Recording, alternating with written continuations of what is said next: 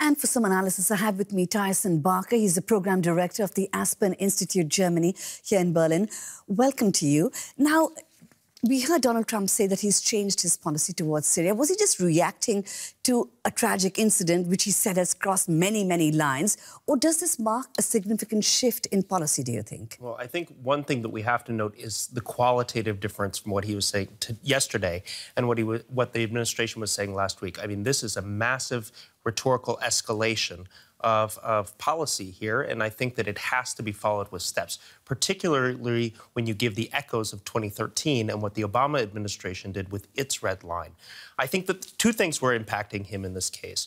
One was the images themselves. I mean, these images have the ability to really just the children in these situations to affect people, and you could hear it. He was personally touched and affected when he was speaking in the Rose Garden. And the other has been his meetings with Middle Eastern leaders this week. He met with King Abdullah from Jordan. Jordan is a country that's taken 2 million Syrian refugees into its country. So I think that he's also hearing this behind closed doors from leaders, that this is a humanitarian crisis that is ongoing and it requires U.S. action.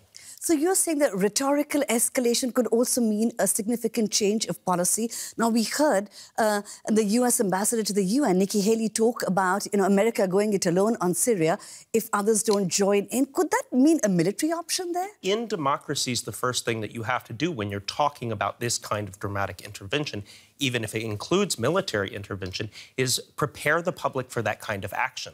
So this rhetorical escalation could be followed by some kind of policy escalation, including military intervention. And both Nikki Haley and President Trump have clearly put this option on the table. Tyson Barker, I'm going to discuss broader foreign policy issues, but first let's take a look at another report. Now, these developments come against the backdrop of an overhaul of the National Security Council by President Trump. This includes the removal of senior strategist Steve Bannon from the National Security Council. His appointment had been controversial because it gave Bannon an unprecedented role in security discussions.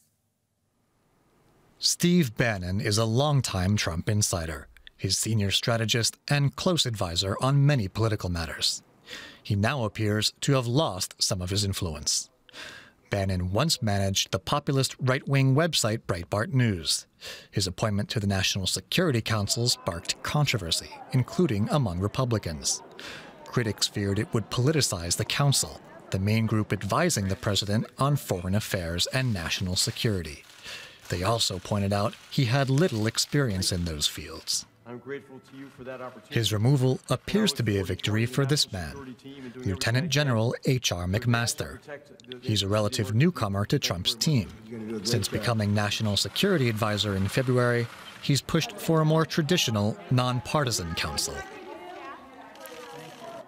The White House denies the move is a demotion for Bannon, but it will only fuel the talk of infighting that has plagued Trump's administration. And returning to Tyson Barker from the Aspen Institute here in Berlin. Tyson, what do you make of Bannon's removal from the National Security Council? It was a very controversial appointment in the first place. Right.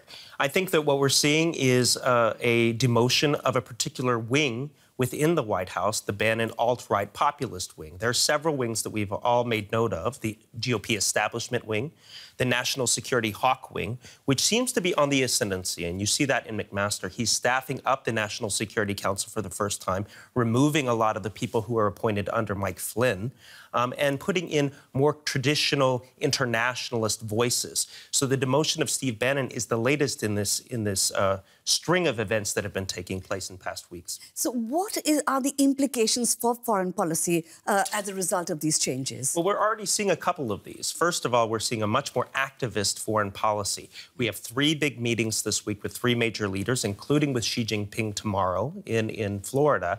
And we have a bigger, more adult consideration of major issues, including North Korea and Syria.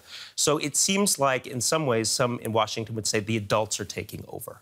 And there are also those who argue that American foreign policy under Trump so far has been on drift because of this infighting within the National Security Council. So are you expecting more decisive action on foreign policy with these changes? Clearly, it's been very erratic.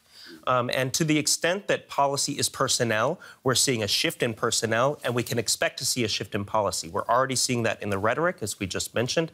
And I think with Xi Jinping's visit and a lot of discussion of North Korea and trade tomorrow, the Pacific flank of the United States foreign policy, we're going to see that continue. Right. Tyson Barker, Program Director at the Aspen Institute, Germany. Thank you very much for your analysis.